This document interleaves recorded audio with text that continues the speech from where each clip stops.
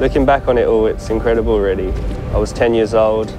I would go every day down the local beach with my dad just to have fun, and I was learning something every time I went kiteboarding.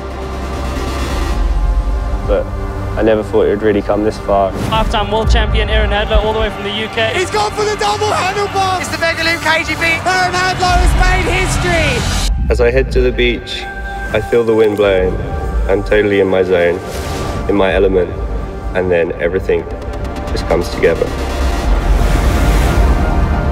Every time I'm out on the water with the board on my feet, I'm looking to improve. I'm looking to progress. And every time I do improve, it's that feeling of accomplishment that drives me.